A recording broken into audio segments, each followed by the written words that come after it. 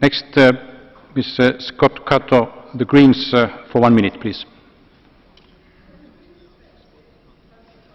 Of extreme weather events that we expect to see as a result of climate change.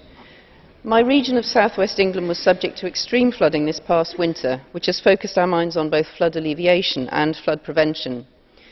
As Greens, we call for 3 elements of a responsible flood policy. First, there needs to be adequate investment in the infrastructure that prevents flooding, and we must not allow austerity cuts to increase the risk that our communities become inundated.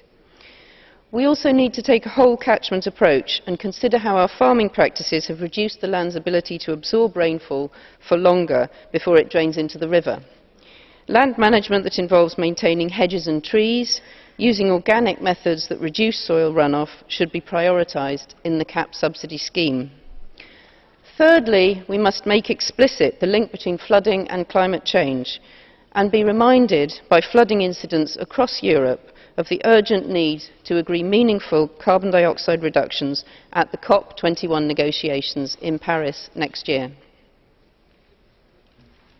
Thank you.